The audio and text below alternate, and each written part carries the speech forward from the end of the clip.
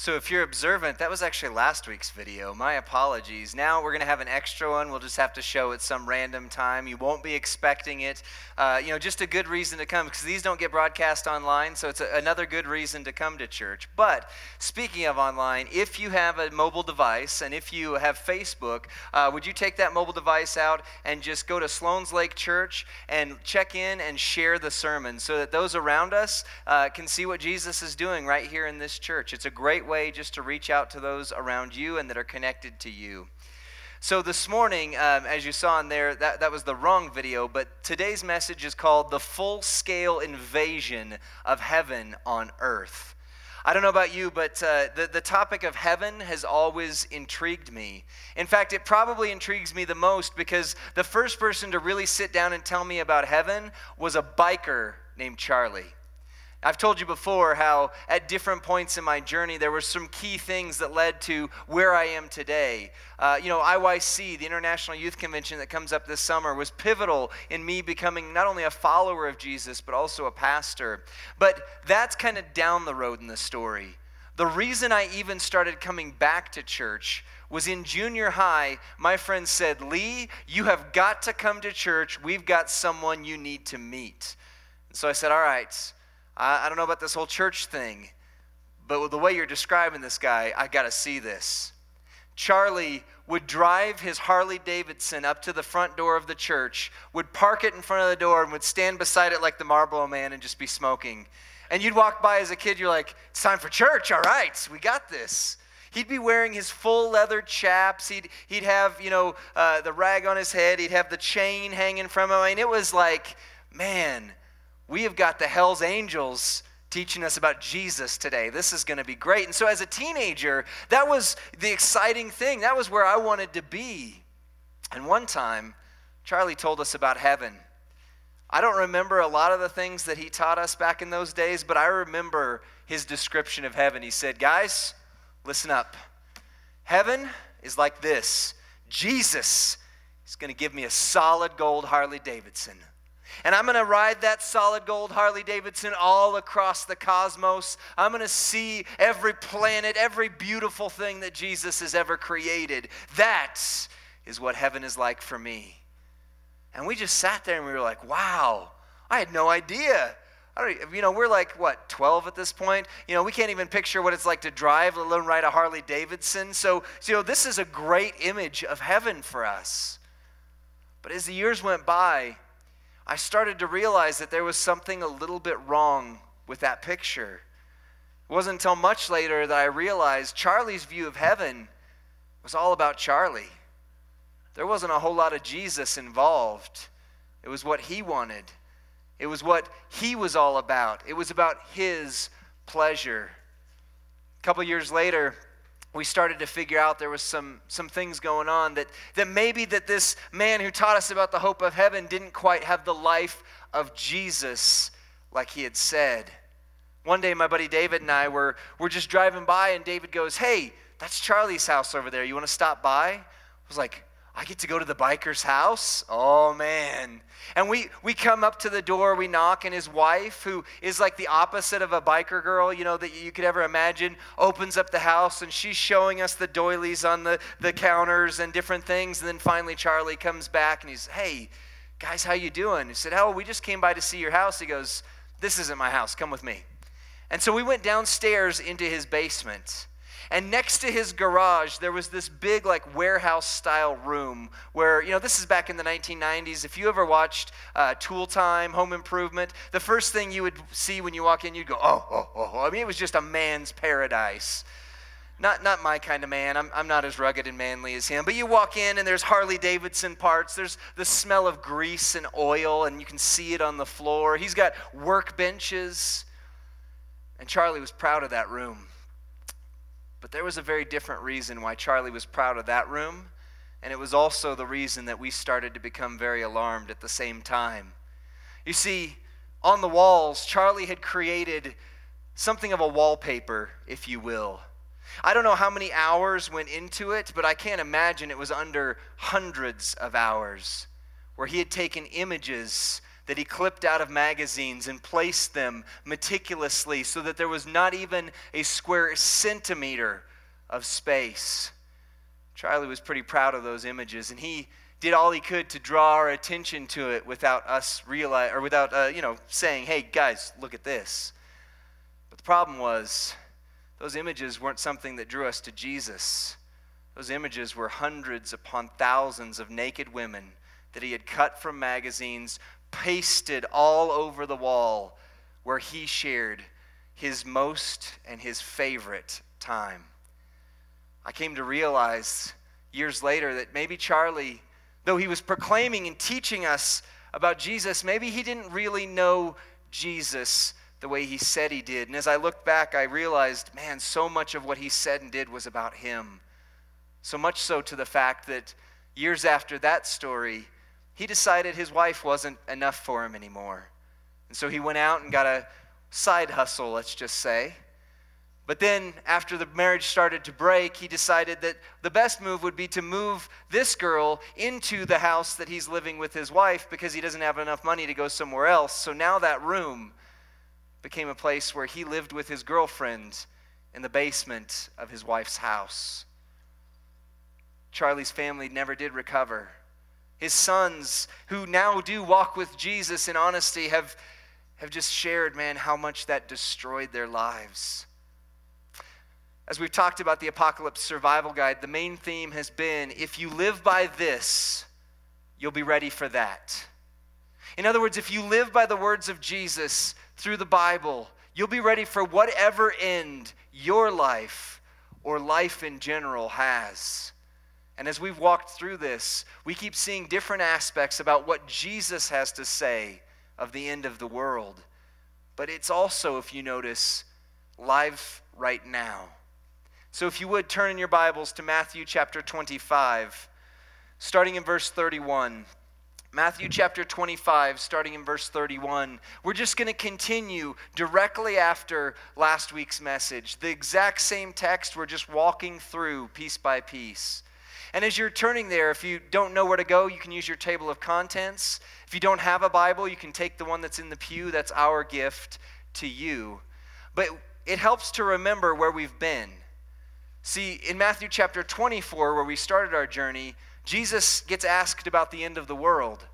And he starts talking about signs and wonders, but then he starts to take things in a little bit different and unexpected directions. And he starts to talk about wise and unwise virgins. And then last week we talked about how everything actually belongs to God.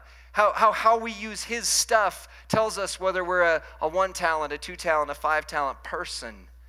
And now Jesus picks it up here with a different parable. He says, when the Son of Man comes in his glory, with all of the angels with him, then he will sit on his glorious throne, and all of the nations will be gathered before him. He will separate them one from another, just as a shepherd separates the sheep from the goats. He will put the sheep on his right and the goats on his left.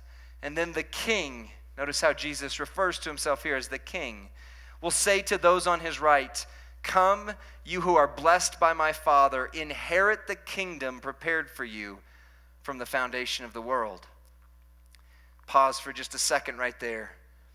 If that were all we had to talk about today, that would be, 10 sermons in itself. There would be so much to unpack. One of the reasons I believe in the life groups is because, you get to go from this place, you get to investigate for yourself and say, I don't know about this, I doubt this, I struggle with this. But right here, Jesus is telling us something about the not yet of eternity. But that's not where he stops. Because look, as he keeps on going, he says in verse 35, for I was hungry, and you gave me something to eat. I was thirsty, and you gave me something to drink. I was a stranger, and you took me in. I was naked, and you clothed me. I was sick, and you took care of me. I was in prison, and you visited me. And then in verse 37 it says, then the righteous will answer him, Lord, when? When did we see these things? When did we do these things? And the king will answer, truly I tell you, whatever you did for one of the least of these brothers and sisters of mine, you did for me. Notice with me, pause for a second again. Notice that the righteous are surprised.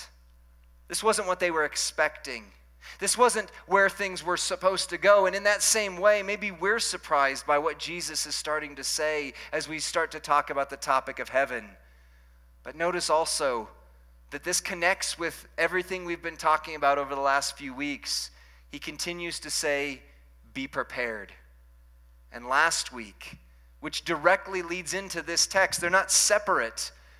He says to the person who does good with what belongs to God, well done, you have handled little well, so you can be trusted with much.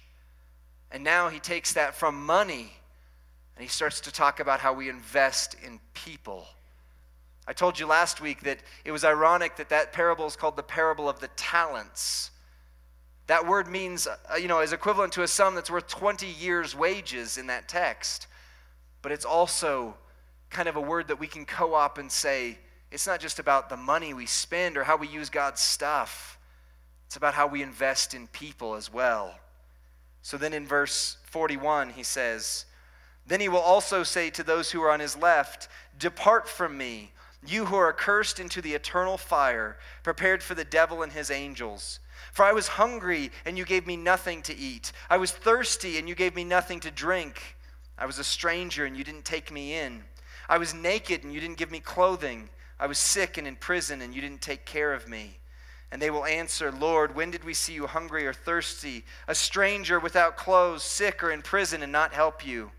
Then he will answer them, whatever you did not do for the least of these, you did not do it for me. Perhaps when you saw we were going to talk about heaven, this is not exactly what you were expecting. One of our elders has asked me to speak on heaven before, and we'll do something a little bit later on the joy of heaven. But today, as we walk through the Apocalypse Survival Guide, we just got to realize and look at what Jesus is saying right here in front of us. And so today's survival rule, if you're looking in your impact guides, what we do in life echoes in eternity. What we do in life echoes in eternity. You see, whenever the Bible or whenever Jesus talks about heaven, there's kind of two different ways it talks about it. The first one, the one that we're more commonly comfortable with, is what you might call the not yet. The not yet of heaven. That's the idea that, when we die, our eternal soul will go somewhere, right? And here we see an eternal heaven and eternal hell, two very real places. But notice that's not what the focus is in this text. The not yet of heaven is that joy, that hope, that anticipation of eternity. And in some ways, though I'm just going to touch on it briefly, we as Christians, as followers of Jesus, we sometimes forget about the joy of heaven, don't we? Author Ted Decker, in his book, The Slumber of Christianity, has said, this life is powerless to satisfy our dreams of happiness and pleasure. These dreams can only be satisfied in the mind-bending reality that awaits us in the next life. As long as Christians are asleep to this reality, they will search in vain for any lasting fulfillment. And I love this next sentence. Unless we become desperate for the bliss of the next life, we will never enjoy this life. The fact is, nothing in this life can satisfy unless it is fully bathed in an obsession for eternity. Nothing. Charlie's heaven was all about gold motorcycles. It was all this life. It was all things that he wanted for himself. It was a self-obsessed heaven. And yet, Jesus does tell us there is a reality that we're going to enter into when we pass away. And the best description of it, he says, is basically look at your shadow on the ground. And the same way that your shadow is different from your body, and yet it's a reflection of that, there's an echo. There's a reality that our body currently is not what we will be then. That's the not yet of heaven. But this text focuses in more on the now. It says, sheep will go in one direction, goats will go in the other, heaven and hell. Did you know if you go to BibleGateway.com and search for the phrase, heaven and hell in the same sentence, you won't find it in the Bible. But if you search for the phrase heaven and earth, depending on which translation you're using, there will be between 160 and 200 instances where heaven and earth are together. In their book, Bringing Heaven to Earth, Josh Ross and Jonathan Stormont say this. They say, hell isn't the counterpoint to heaven. Earth is. God made both heaven and earth, and they are both current realities. From Genesis to Revelation, the story is God bringing them back together. Think about it. Whenever you see John the Baptist come onto the scene, what is his message? Repent, for the kingdom of heaven is near. Yeah, here. What is Jesus' message? It's the same. It's how he starts his ministry. The kingdom of heaven is here. You see, the reality is, although the not yet of heaven is fantastic and it's something we need to be, as Ted Decker said, obsessed with, Jesus talked far more about the not yet of heaven. And so our survival tool for this week is bringing heaven to earth. Bringing heaven to earth. Never mind the man behind the curtain here. Let me just say this. This verse in Scripture has always scared me. It's always been something where I've seen this and gone, oh my goodness, I'm going to get to heaven as a follower of Jesus, and I'm going to see Jesus, and he's going to say, you didn't do enough. Do you see that? The reality is, if you follow the conversation, the context of what he's been talking about throughout the rest of this Apocalypse Survival Guide, you see a context beginning to be built. He's talking about the kingdom of heaven and what it's like. And notice, first he goes to, these different things around the world that might happen. He says, no, that's not it. It's not about signs and wonders. Let's talk about being prepared. And he shows us wise and unwise virgins. And then he goes to how we use our money and our things. And now he starts to talk to us about how we interact with people. You see, if you look at it in context, this verse isn't about we're earning your way to heaven. It's not about how we're called to go do things so that we can get merit on our credit card that might get us in to heaven. This isn't the good place, as funny as that show is. It's not about how much you have to your credit or how much you have to your debt. Because what he's talking about is being prepared. And here he's talking about the reality that those who truly follow Jesus are being transformed by him. They're becoming more like him. Their hearts begin to break for what breaks God's heart. See, the reality is oftentimes we think of something as like God is out there in heaven. Let me share something with you that blows my mind, something that I hadn't realized until recently. God isn't in heaven. God created heaven. Heaven is too small to house all there is of God. Heaven is in God. Heaven is in his presence. It's not about us getting a golden Harley and going across the cosmos. That might be part of the picture, but it's not the point. Jesus is the point. And the more we become like him, the more heaven begins to come to earth as well. Think about it. When you become more like Jesus, you don't just fall in love the way you fall in love with a girl or a boy or, a pet. You become like love. You become like the source of all real love. When you become like Jesus, you don't just have peace. You don't just have a sense of wellness. You become a peacemaker. You become more like the one who is peace. You see, Jesus has been telling us throughout these parables, there's a couple different categories, right? There's the wise, there's the unwise. Last week it was the faithful versus the unfaithful. This week it's sheep and goats, which doesn't really make sense to us. But hey, if you were a farmer, or the conversation I had before church, if you were at the cowboy church, you might understand that reference a little bit more intimately and closely. But if you look at each of these different moments, Jesus talks about something being different. One from the other.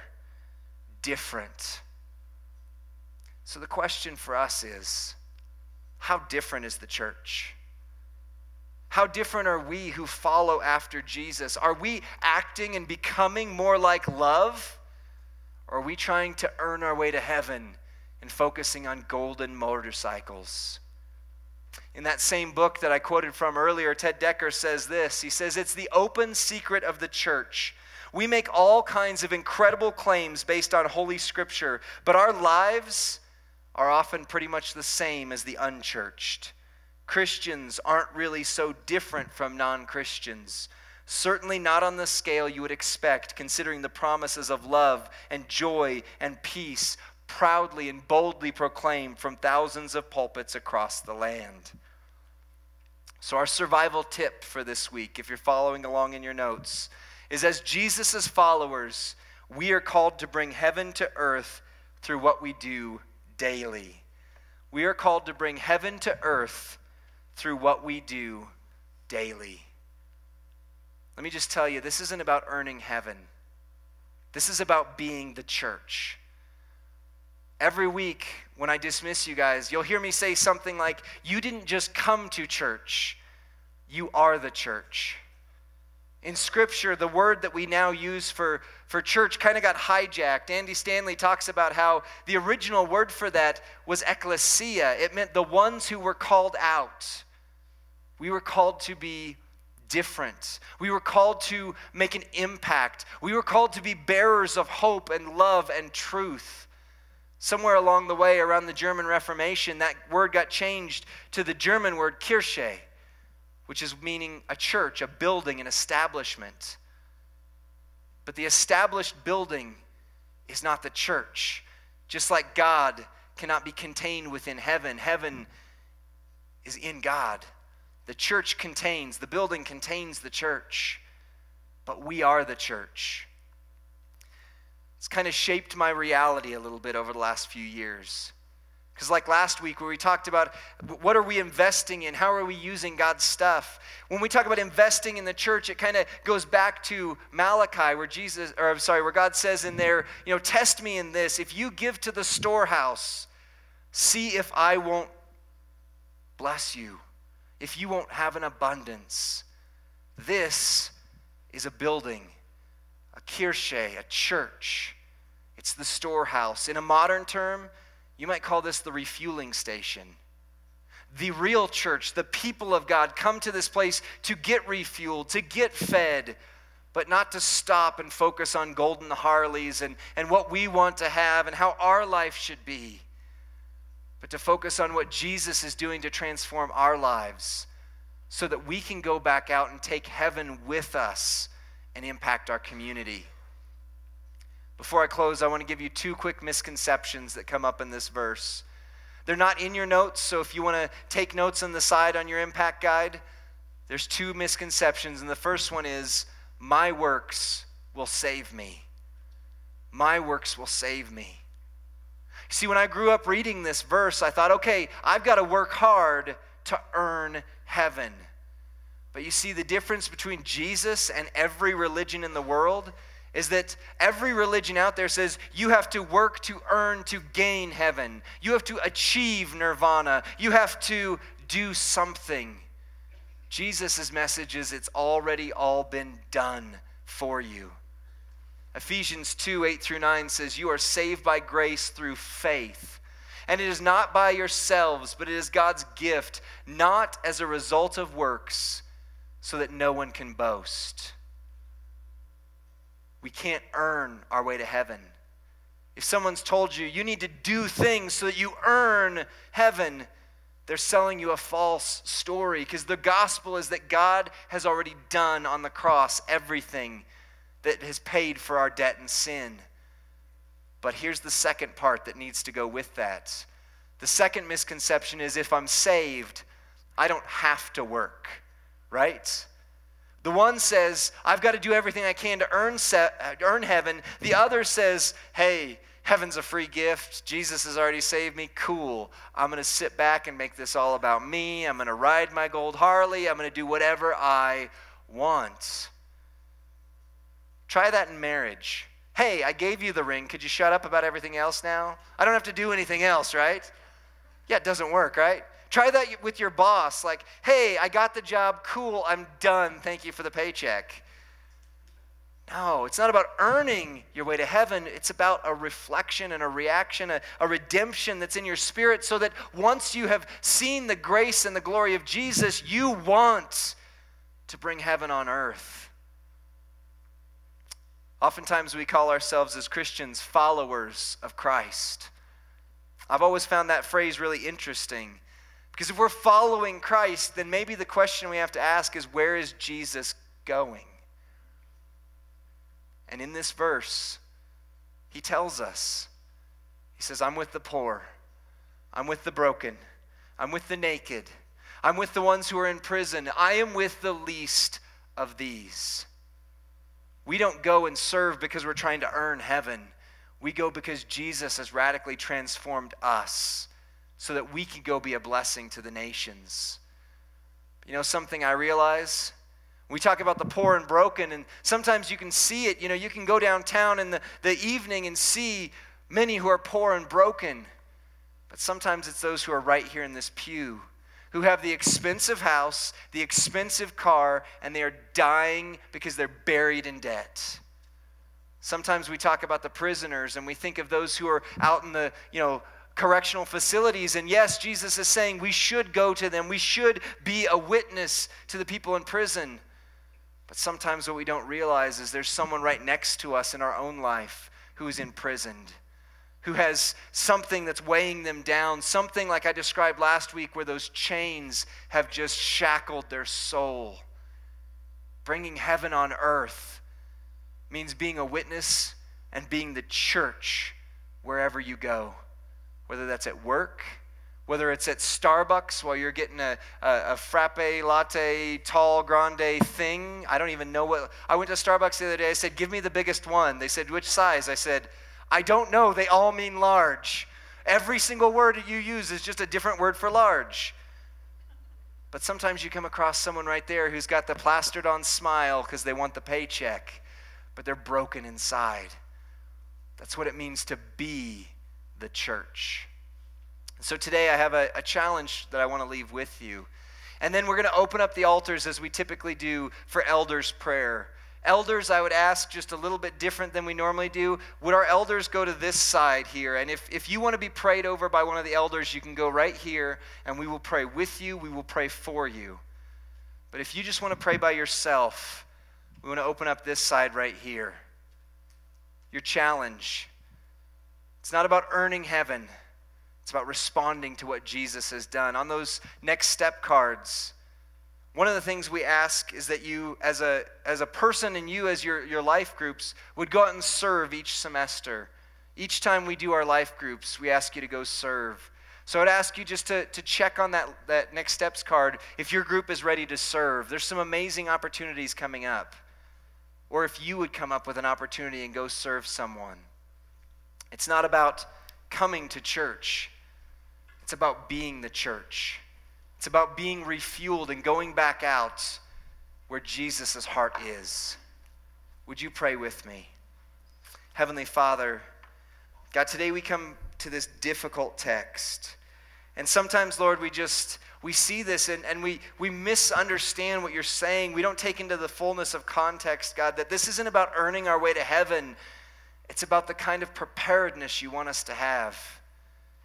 Not just being wise, not just being faithful with our finances, faithful with the way that we interact with others, but also allowing our hearts to break for what breaks your heart. And so, Jesus, may it not just go from our head. May this not just be something we heard, but it be something that starts to transform our hearts, so much so that we have no choice but to go get our hands and feet dirty. Whether that's talking to someone at work, whether that's talking to someone at Starbucks, whether that's sitting down and talking with our kids about the hope that heaven is not just out there and in eternity, although that is phenomenal, and I don't want to miss how amazing that is, but that you intend for heaven to be right here, and that we as your followers, as we walk with you, not to earn heaven, but to bring heaven down upon this earth. Jesus, in your prayer, the one that you taught us to pray, our Father in heaven, hallowed be your name. Your kingdom come, your will be done on earth as it is in heaven. Give us this day our daily bread, and forgive us of our debts as we forgive each of those who are debtors. And deliver us from evil. For yours is the kingdom, the power, and the glory forever and ever. Amen. Elders, would you come up for elder prayer, and would you join us in worship?